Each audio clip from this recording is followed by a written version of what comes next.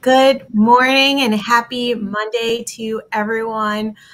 Welcome to another Operation Separation. I'm your host, Shel Shapiro. With me today is the amazing and fabulous Rachel Schardt. I am excited to have this discussion with her today because she's helped me so much in my business, like navigating ways to position myself so that I stand out. And so I'm excited to dive more into this so that other people can learn how to do this as well. Rachel, why don't you go ahead and introduce yourself? Sure. So I'm Rachel. I am a web designer and SEO expert. I've helped my clients rank for hundreds of keywords and helped them make over $1 million from organic traffic in 2021. I live in New York City with my cat Cashew, who is napping, but sometimes he senses when I'm on a video chat and tries to make an appearance. So. Well, I've cat sit for Cashew before, Yes. and yes, so if he makes an appearance today, I won't be mad about it because we're good friends, right? So I'm really excited to talk more about SEO from a perspective of LinkedIn today. Yeah. And I recently saw you talking on Instagram about how you revamped your LinkedIn profile not too long ago. You're diving headfirst into the platform and you quickly got some pretty good leads, like just by making a few key changes. So for everyone that's using LinkedIn or just getting started, what was it that you focused on when you revamped your profile? Yeah, so really boiled down showing up in a search anywhere, Google, Instagram, LinkedIn, Pinterest. It's figuring out what people are searching for and then how do you come up for what people are searching for, right? And LinkedIn actually makes this really easy because you see the job titles that people are using. So it's not some secret hidden thing. Yeah. It's just what is it that you do, right? And so then how does that relate to the terms that recruiters are using or companies are using? And then that your title line in LinkedIn is the most searchable as well. Same goes for Instagram. That name line is the most searchable. And so putting that there is how you're going to show up for what people are searching for. Okay. All right. So when you did your so it does behave differently though than when you're trying to rank on Google or on YouTube or a different search engine.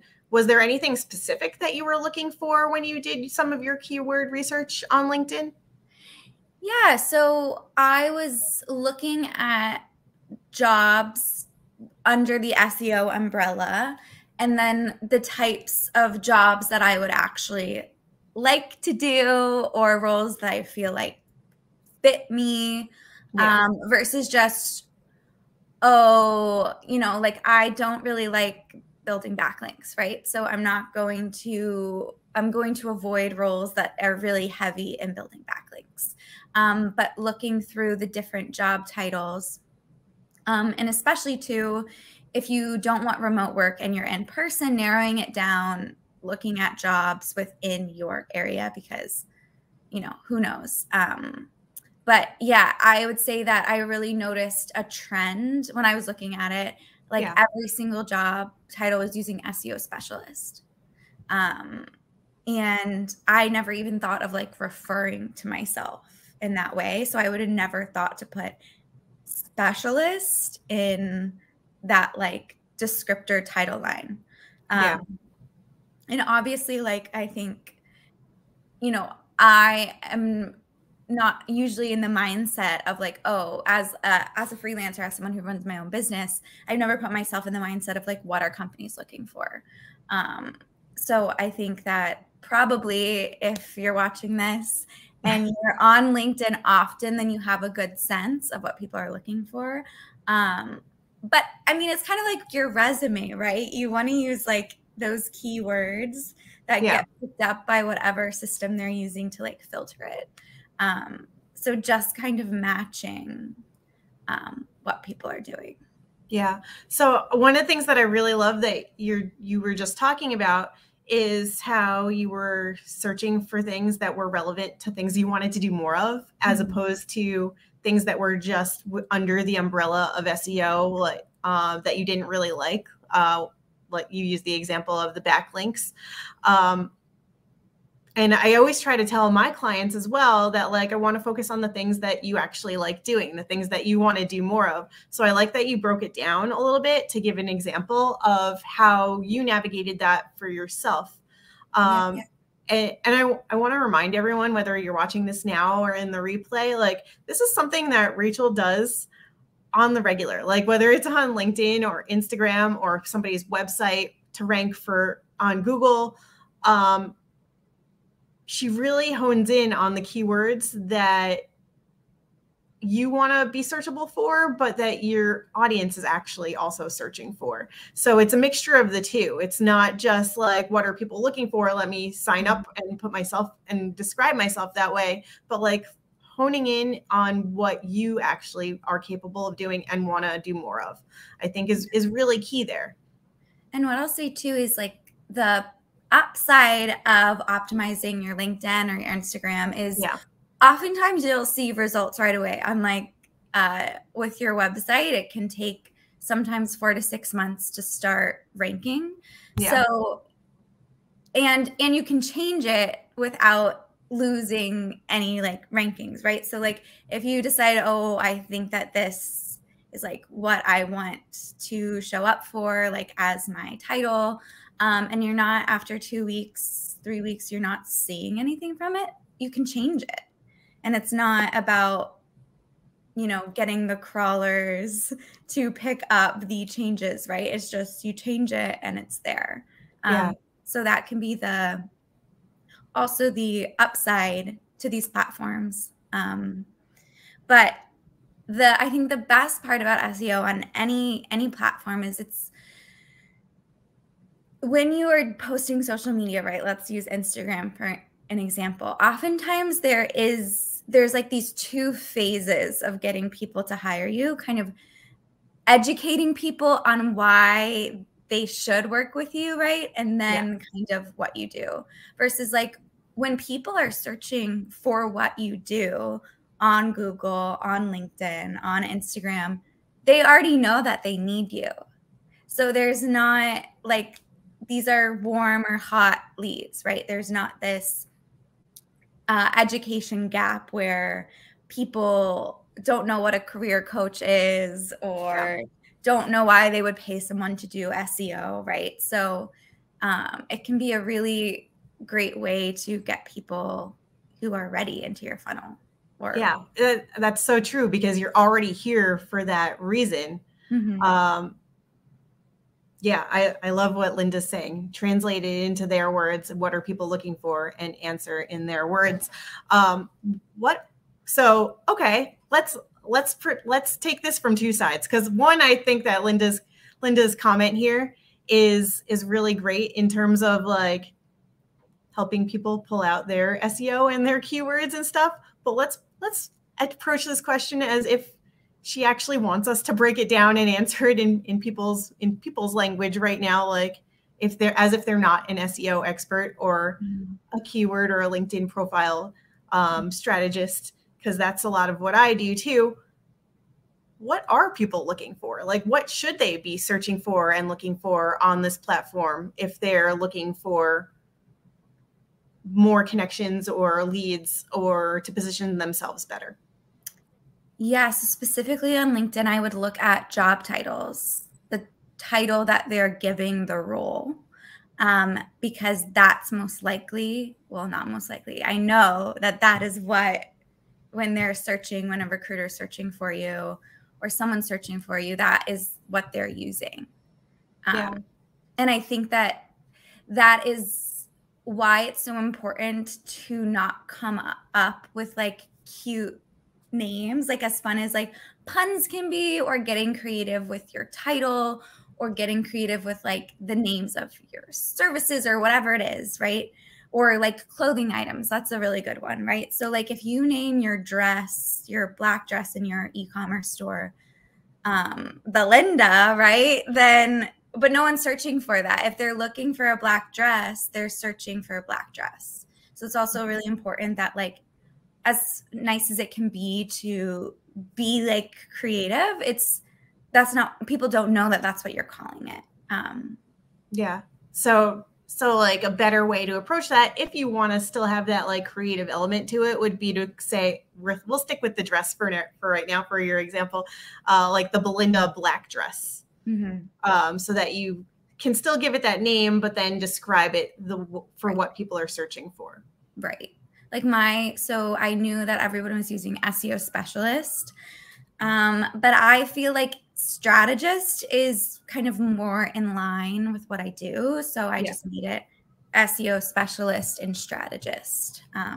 So, right, like the example we gave, like you can put the two together. What's nice about LinkedIn is you aren't as capped on characters as you are on Instagram, and same with your website with SEO page titles. 60 characters is the max. And we ideally want to keep that between 30 to 40 characters. So you can have a little bit more leeway with LinkedIn, and if you want to add something creative on top of targeting what people are searching for. Yeah. So yeah, we do get, actually, I've always thought that like the LinkedIn headline was very short in terms of only giving us like the 300 characters, but it is way more when you look at it compared to other search engines. So what are some like keywords that you would say for people to stay away from though? Like I see a lot of people that say that they're like a LinkedIn ninja, or like, don't do that. They add some like, it sounds cool. They give themselves like a cool sounding title. But who in the right mind is actually really searching for a ninja? It's like the first part of it. So like, are there any, and for anyone who's using the word ninja in your headline, that's totally fine if it like fits your brand and like works for what you're doing. But like, are there any like specific things that you see that people absolutely shouldn't be using? Well, I would say the biggest problem usually is that people just don't have keywords at all, whether it's on their profile, their LinkedIn, or their Instagram. So, you know, the point of doing SEO anywhere is to come up for people who've never heard of you before, right? So a lot of businesses, if they haven't optimized their website, only rank for their business name, or they only come up on Instagram for their business name, or same with LinkedIn. So I would say to absolutely make sure that you have keywords. And then this isn't so much true for LinkedIn, but always look at like you might think that, oh, this really aligns with me, right? This like fits my services page or whatever. But then the actual results for that search term are all blog posts, right? So that you wouldn't really rank for your services page on your website. Or maybe it's like you thought this term applied for you. This is a good example. I just I did keyword research for a brand designer, and there was a whole bulk of branding related keywords that had to do with like branding irons. So we want to double check that even though we think it's a fit, it might actually not be the fit that we think it is. So making sure that you're looking into not just, oh, that relates to me, right? But like what is actually coming up for that term, because it might be not what you think it is. Sure. I had another like juicy thought in there and I lost it somewhere along the way. But what I'm thinking about right now in terms of like keywords and searching, segues a little bit to hashtags, and using those on LinkedIn is a little bit different, but like, how do you go about separating yourself using a hashtag versus like something, how do I say this? Like if you're creating your own for people to find you versus using like a hashtag SEO expert.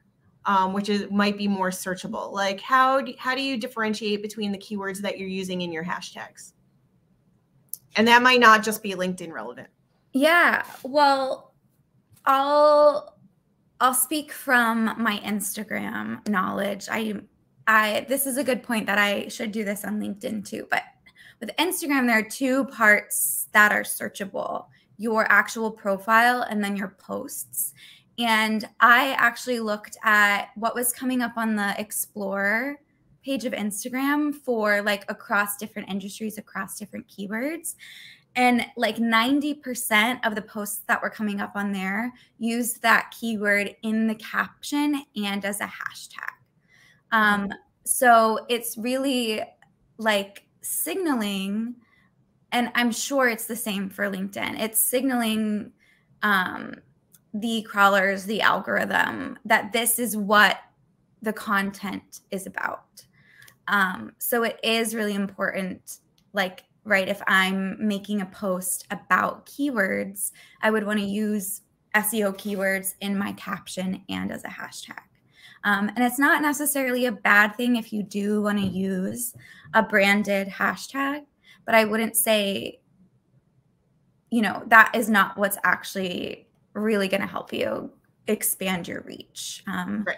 So it is okay to use that. It's just like not really going to help you from an SEO perspective, because remember, we're trying to get people to find us that have never heard of us before. So that branded hashtag is only good if someone's trying to, look through everything that is related to our business. But if they've never heard of us, then they're not looking through that.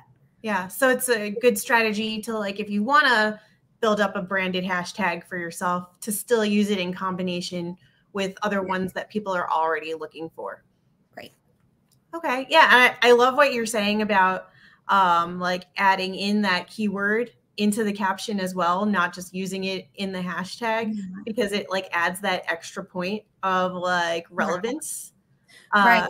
to like solidify that the hashtag is relevant to the post, but also to solidify what you're talking about for anybody who's seeing it and for the search engines that are crawling it. And I will say this, don't put it in though if it doesn't sound natural. I mean, I feel like there's always a way to work your caption, right? But the point is that people read it. So if it sounds weird, like people are going to be like, what the heck? Like, so it's important that it also just like sounds like a normal, like you talking, right? So we don't want to just like keyword stuff just to have it in there. We want it to be for humans. Yeah. And we want it to be relatable to like things that people want to see and hear about. Yeah. So if you're just using random hashtags and random keywords throughout just because you think that's where you want to be, well, what's the point if it doesn't relate to what you're talking about? Right. Yeah. Like no one speaks like, so if I was trying to rank for like Houston massage therapist, I wouldn't say like I am a Houston massage therapist, and as a Houston massage therapist, I love what I do, and my Houston massage therapist hours are 9 a.m. to 5 p.m. Like, you wouldn't keep calling out the same exact thing over and over again. Yeah. Okay. So now I want to talk a little bit more, and I don't know if you've had time to dive into this, so forgive me for putting you on the spot a little bit here. What are some of like I know you're a metrics person, and we look at like the data and the analytics behind like the hashtags and the search results that are coming up for somebody's website, or like looking at the analytics on Instagram and how much you are reaching your target audience. What are some of the data points that people can look at on LinkedIn? Have you had a chance to take a look and dive into that to see how it's related? So I haven't looked at anything regarding posting on LinkedIn, but obviously I think that it's very clear, like if you're getting messages from recruiters or companies, you see an uptick in that when you change your byline or your name line. I don't know all the terminology yet, but if you're seeing like I changed my name and then I put like open to recruiters or whatever, and I got like 10 messages in one day.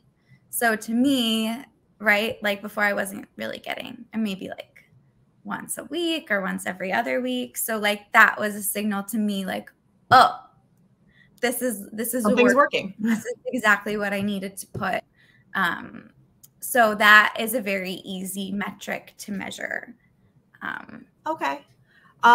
Is there anything else that you're keeping an eye out for when you're navigating LinkedIn more than some of the other social media platforms out there?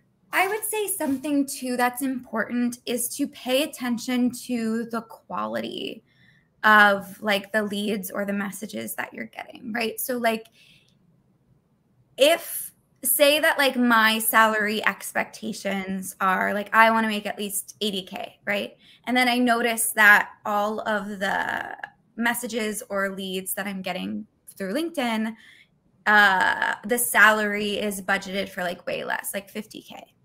So then I would want to look at, okay, so clearly this keyword that I'm targeting is seen as more of like an entry level role. So then I would want to go back and figure out, okay, so what can I target that is going to be for a more senior role or just get me higher quality leads?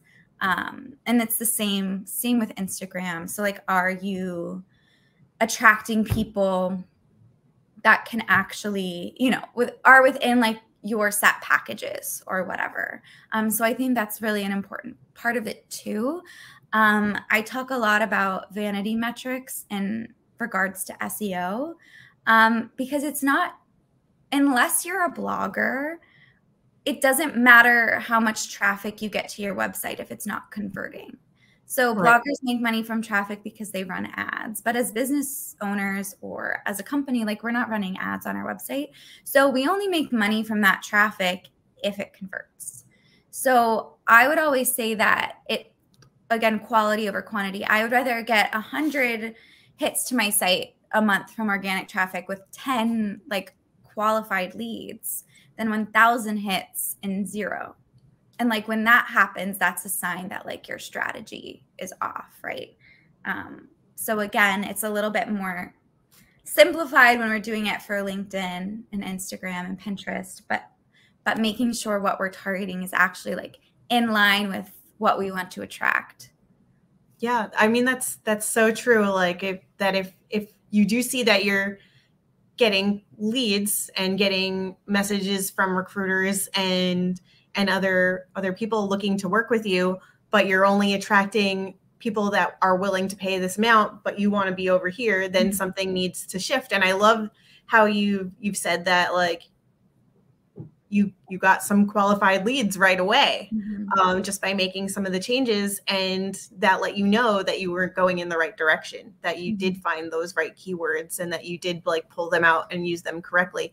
So it's subtle shifts that people can make that, like, if they're not reaching the people that they want to ultimately reach, then like they might still be on the right track, but some retargeting still probably needs to happen. And I will say, like, no matter what, there's no perfect thing that's only going to get you qualified leads, right? It's just that if you're not getting any, it's important to kind of weigh how many qualified leads you're getting. Are you getting any? Because there's always going to be, especially on LinkedIn, there's always going to be companies that have under budgeted what is appropriate for your skill level and knowledge. And you're just going to have to be like, pass. Progress over perfection, right? It's not always going to be perfect. LinkedIn is not a set it and forget it platform, but also you're right. People and companies under budget because they often don't realize what goes into the work that's behind the scenes, or like what your value is, what you're worth, because they don't know the reality of all the things that you put in. And you could summarize that really thoroughly in your profile. You could talk about that in your posts or your like whatever you're sharing on the platform, but people don't actually know until they see the work sometimes. And to the work that I do a lot on LinkedIn is reminding people to add value.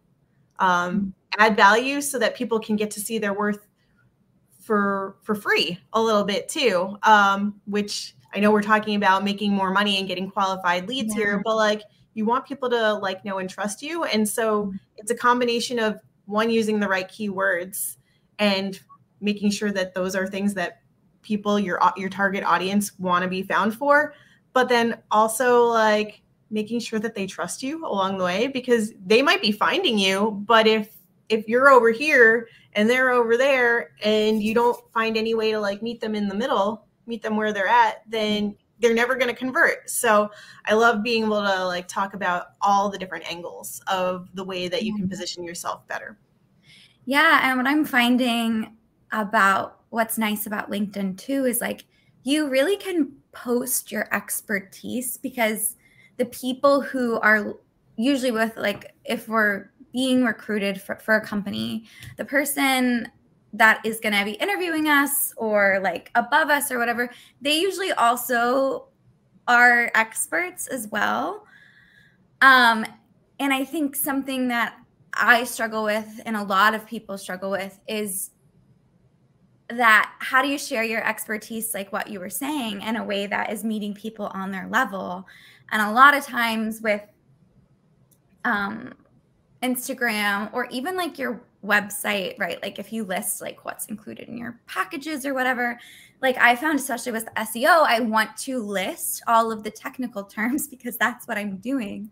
But most people don't know what the heck I'm talking about. They don't know what that means.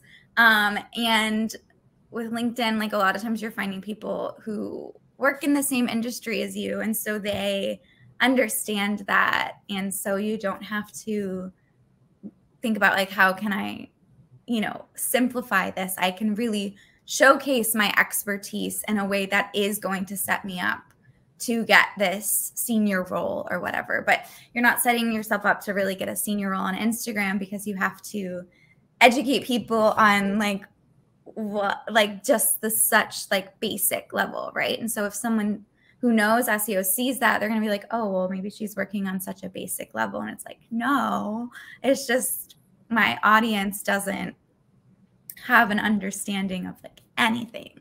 Yeah. So. Yeah. And it's worth noting that these are two different platforms. Like, as you said, when you're on LinkedIn, you already know what you're here for, hopefully. You already know what you're looking to get, what your goals are with this platform, and who you're looking to build that like, know, and trust with. Whereas on Instagram, let's say, because that's been a good, I think, comparison for today's conversation is and with your audience in particular, you're teaching them the basics. You're teaching them how to build it up and learn how to do things either on their own or how to take it off their plate. Like, but either way, it's from a beginner standpoint because they haven't navigated any of that yet. Yeah. So the dynamic is different, and you do have to show up a little bit differently to build that like, know, and trust in a more basic level, as opposed to people here that are like, all right, well, something is already working for me. Now, how do we make it better? Right.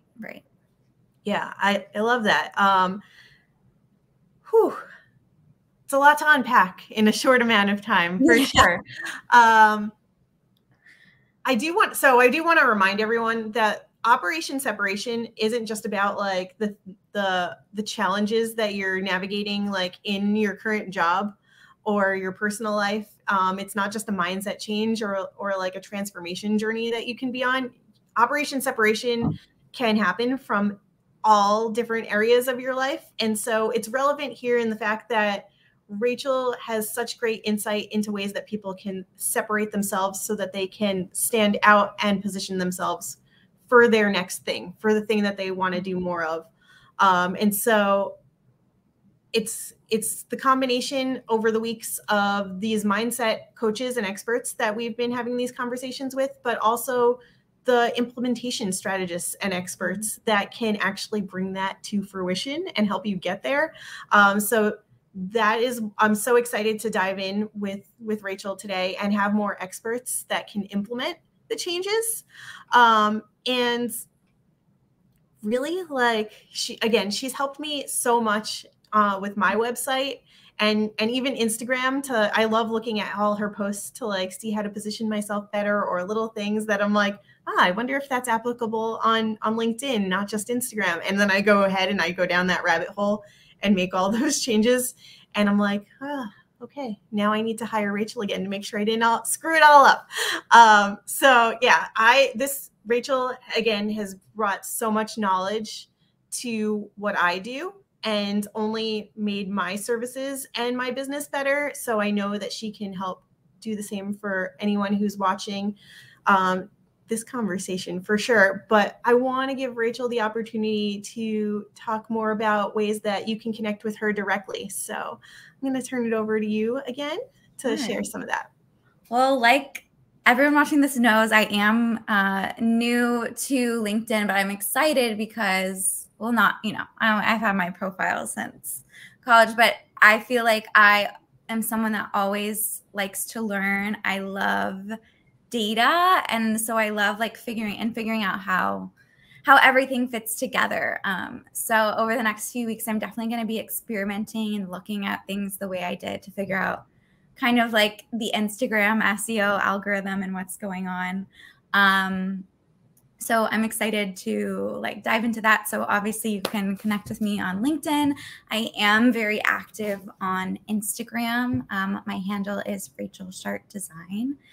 And as well as, information on my website with the different packages. I'm very passionate about SEO education, especially as a woman in the industry.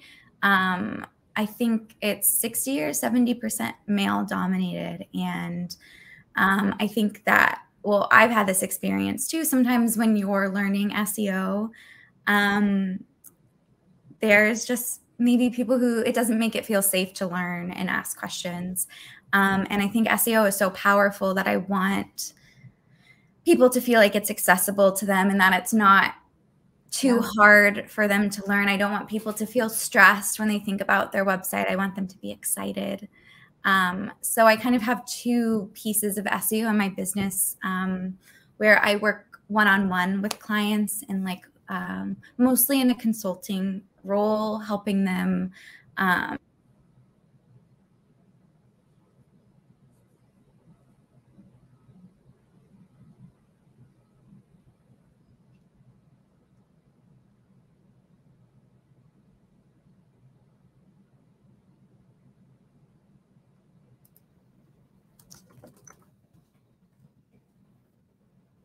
think we froze.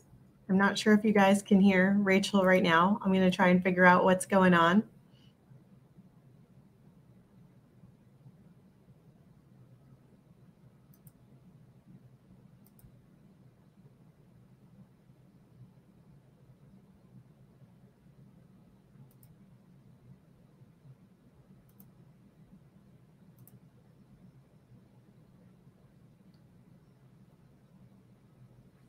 Tech glitches. Bear with us 1 second. I'm just going to mute myself so I can try to bring her back in.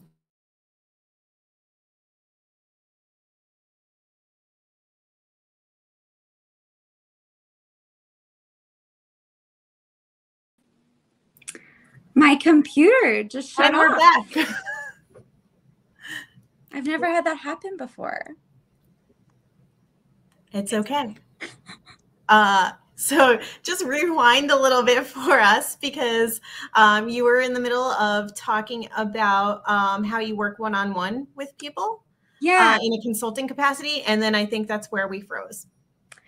Yeah. So with the, I found that just to make it more accessible, what I've been doing is creating these roadmaps for people where I analyze all their data and then create like a step-by-step for them to implement it themselves. So with the SEO roadmap, so what search engines are looking for is the most trustworthy and relevant search results. So how we build that trust and relevance is through the three types of SEO: technical SEO, offsite SEO, onsite SEO. So in these roadmaps, I'm looking at all of that with what's going on with their site, and then creating step-by-step of how either they're going to be fixing technical SEO errors, or setting up their Google My Business. And then some people opt to do both. Some people just do one. I do a keyword roadmap where I'm doing your keyword strategy and I give you an outline for every single page of your website. And then some people do want implementation, but a lot of times, like I said, I really want to empower business owners to feel like they're in control and have an idea of what's going on. So I feel like this really allows them to kind of learn what, understand what their strategy is and what's going on with their site, to implement it themselves, so that hopefully in the future, they're like, oh yeah, I remember, that I had this, I forgot to add alt text to all the images on my website. So now whenever I add a new image, I'm just going to add the alt text, versus if I'm just doing it, people are always updating things on their website. So I think it's really important to have that understanding, to have the tools. And then I also have SEO kind of education part of my business, for whether people want to learn it just for themselves, or if they are like a web designer or copywriter who want to offer it to clients as well. Okay. Yeah. So many great ways to work with you. I will for sure drop all of your links into the chat, into the description, and put it out there for everybody to get to know more about how they can work with you and start that conversation from there. So again, that's connect with Rachel on LinkedIn, connect with her on Instagram, and I will drop links to all of her programs so that you can see which one works best for you guys. I'm so excited for the conversation that we had today, because I think it's so important, no matter what platform you are on, to position yourself intentionally for the things that you want to do more of, and so that the right people can find you. So SEO is so relevant. And why wouldn't you? Why wouldn't you want to make it easier for people to find you? Yeah, as you, I think you still have it on your website, although, as we change things all the time, you used to have a line on there that said your website should be your best employee, or something like that.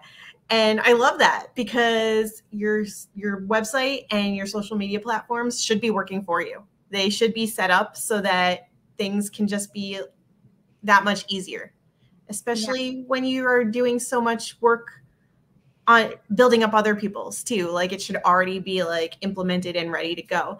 So yeah, I love that quote that you have there. I love working with you and learning more about the things that you do and what you can bring to people. So thank you for such an amazing conversation. For anyone who's been watching, thank you for joining. Again, I'll drop Rachel's links into the chat and the comments. And tune in next week for another Operation Separation. I've got another amazing guest. You can find us on Shell Station. If you're not already following, please go ahead and do so. You can watch the replays right here. You can also catch them on YouTube. And oh my God, just gets better and better, right?